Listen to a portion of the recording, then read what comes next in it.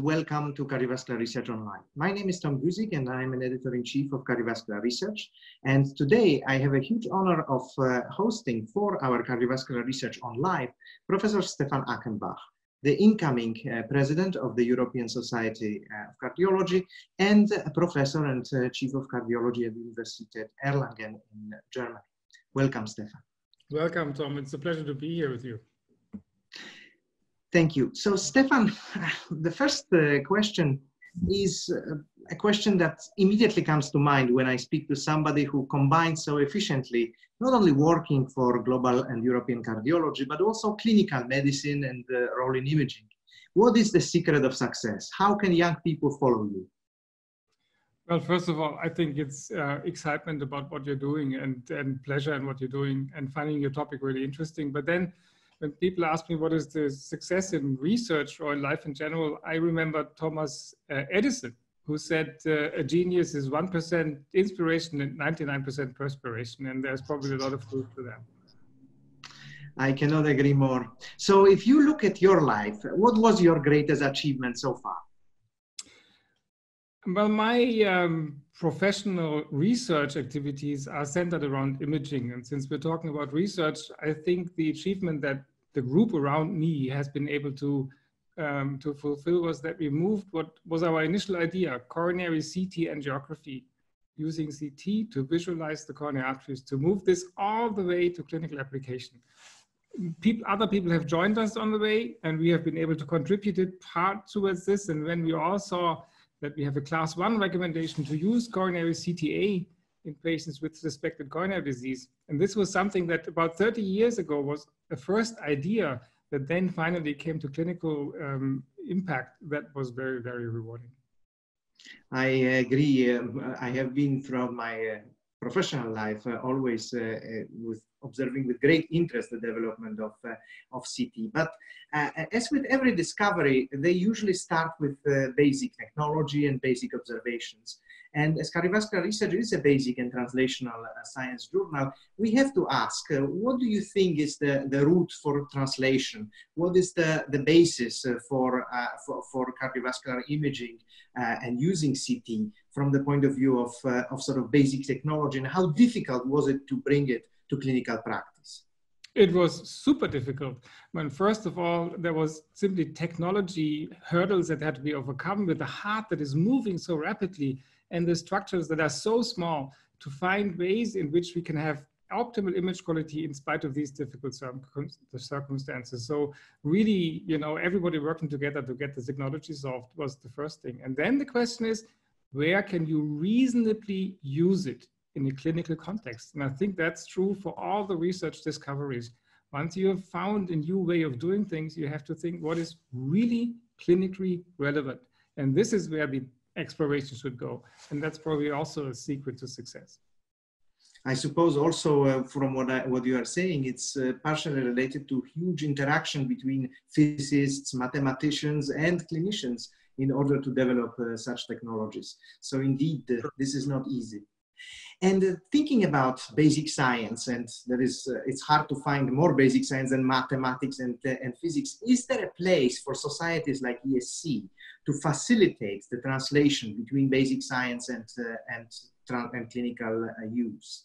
Well, that's why these societies are so important, because in various formats, they bring together those who have the basic knowledge and the basic talents, and those who are the clinicians on the receiving end and can explain what is needed, whether it's congresses, whether it's journals, whether it's online activities, whether it's guidelines. And this is how the society expresses the needs, clarifies what can be done, and brings the two worlds together. So I think the societies like the ESC are indispensable to bring together the basic science world and the clinical world, and to help each other grow together and find the opportunities.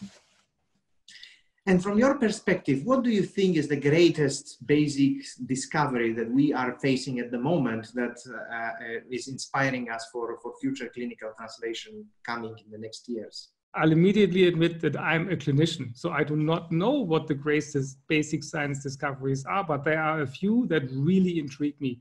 And one, for example, are the small interfering RNAs, which I don't understand, obviously, as a clinician. at least not fully understand, but if I hear the possibilities, for example, of inclisiran, just treating somebody maybe 2 times a year and getting a clinical benefit out of this, I think these are ways that will change our practice, the way we deliver drugs and the way we approach problems. And so this is very, very exciting for me. I agree that this is really entering our therapeutics now. But if from the really practicing clinician, you could say, what do you think is the weakest aspect of basic science that we scientists are delivering to clinicians at the moment? Is there something basic scientists should improve? First of all, it's communication. I think what I sometimes discover is that for the basic scientists, it's completely clear what their work is good for and what the potential clinical application would be. But the clinicians don't understand it because they cannot put all the steps together. So very, very clear and easy to understand communication of why this was done and what it can achieve is really, really crucial and sometimes should be improved. And I think here is the role of journals such as Cardiovascular Research. I think we cannot escape discussing the ESC, the way it's changing and the way it's growing. I must say that during the last years, ESC has become globally, I would say, the most important cardiovascular society. What you told me the secret of personal success. What is the secret of success of the ESC as an organization? Once again, I can just share my personal perspective on this, but I think the ESC has 2 unique features. First of all, it is very broad, geographically and also across the specialties of cardiovascular medicine. It's all encompassing as far as the different aspects of cardiology are concerned, but it's also geographically broad and in the spectrum of countries as far as the income levels and the level of clinical care is considered. We integrate a huge span, so we can understand lots of different problems and offer lots of different solutions. So the broadness makes ESC very relevant. And then the fact that it has always been trying to be very clinically relevant. I'm sort of repeating myself, but this is where the needs are generated. This is where the benefits can be placed. So being broad on one hand and clinically relevant on the other, and including basic research, epidemiology, everything. Again, the broadness of science, and this is the secret of success of the ESC. So we are facing quite difficult times with COVID-19, and how do you think COVID is going to affect ESC? Is it a disaster or is it an opportunity as well? First of all, I think COVID, as massive as the impact is at this point in time, should not completely fill our minds and obscure our other strategic planning. You know, at some point, the COVID problem will be solved one way or other, and we have to think beyond that. Nevertheless, of course, COVID, with all the problem that it currently brings of, you know, how to communicate and how to focus and how to continue developing cardiovascular care, COVID also has opportunities. Just the fact that it is showing us and removing thresholds to electronic communication. These are some opportunities that might be coming out of COVID. And also the fact that people maybe collaborate a little bit more. On the other hand, I'm very worried about the fact that COVID-19 and the pandemic might have lowered the thresholds for the acceptance of scientific or semi-scientific discoveries, which are taken up by the press and by the social media and multiplied in many, many times, and that the threshold for scrutiny has been lowered quite a bit. And in the hype and the excitement, some quote-unquote discoveries are propagated in out of proportion way.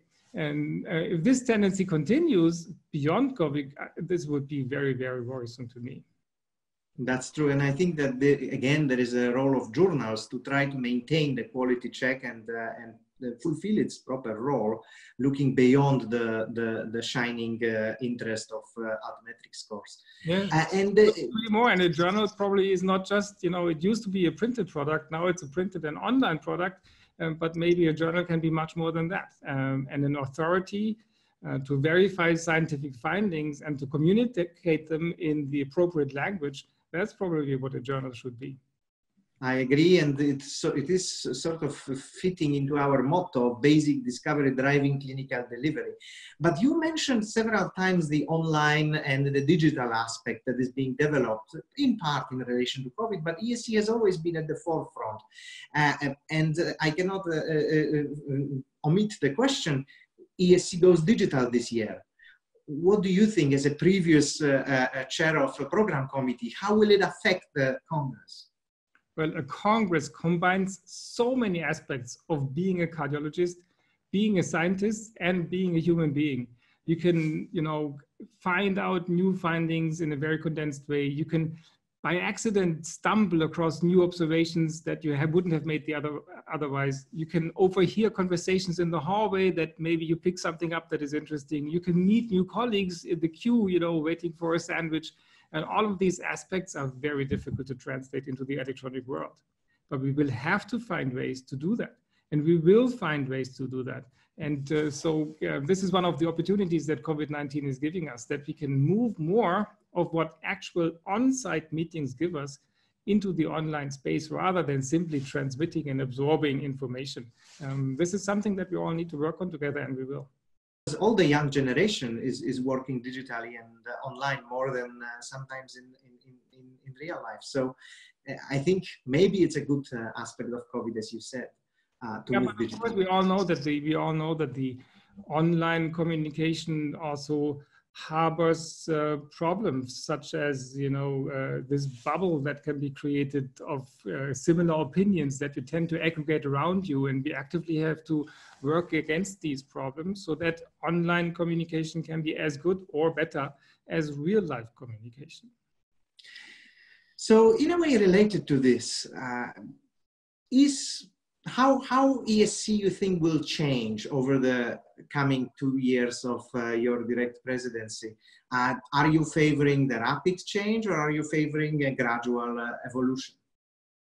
Well, in some aspects, obviously, there has to be rapid change. We now have to evolve very rapidly because of the COVID-19 pandemic and the effects, even though at some point we will think about it as an episode in the past, but for the next several years, we will see the aspects of the COVID-19 pandemic, and ESC has to react and is reacting rapidly to adjust to that. But on the other hand, our strategic thinking has to be gradual. We have to take our customers, our members, we have to take them with us, and we cannot lose them by making rapid changes back and forth. The ESC has been very successful. We have to move these strengths into the future, and this can only be done with gradual and well thought out changes and adaptations. But on the other hand, for some things, we might need quick tactic decisions, and this is what the ESC is doing. So is it possible for ESC to grow further? As chair of a program committee for the Congress, you have really made it a globally huge event. Can it grow any further?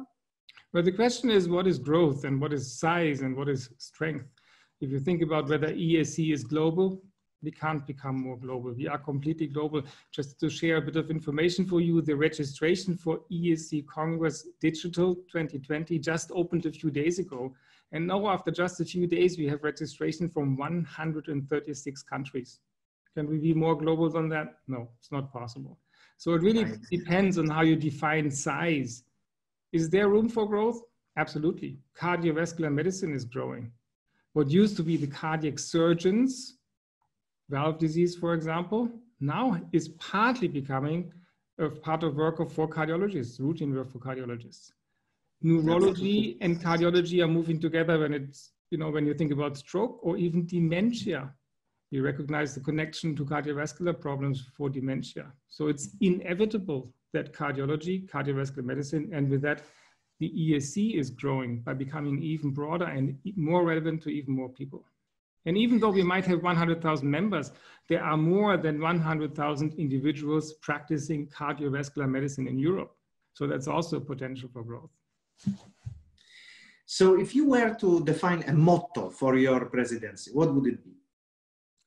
Well, it's excellent communication.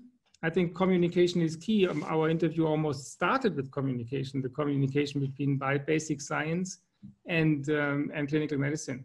And in order to be relevant, we always have to strive for excellence. And I think these are the two really most important mottos. excellence on one hand in what we do, and communication in a very clear language. And then a third one that I would like to emphasize is partnership. The ESC brings together a number of various different bodies, national cardiac societies, the associations that we have. And we need to be a partner that brings together all of these and is there for all of these entities. So partnership is a third very important motto.